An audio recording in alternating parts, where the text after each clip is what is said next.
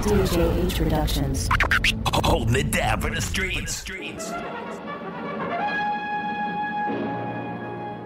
6 days of rioting in a Negro section of Los Angeles left behind scenes reminiscent of war-torn cities.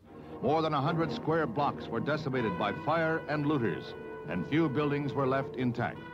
Firemen were harassed by snipers and brick-throwing hoodlums as they attempted to control the fires, many of which were left to burn themselves out. As the National Guard moved in to restore comparative calm, the losses by fire alone were put at $200 million. No attempt has yet been made to estimate the losses suffered at the hands of the looters who stole everything from liquor to playpens.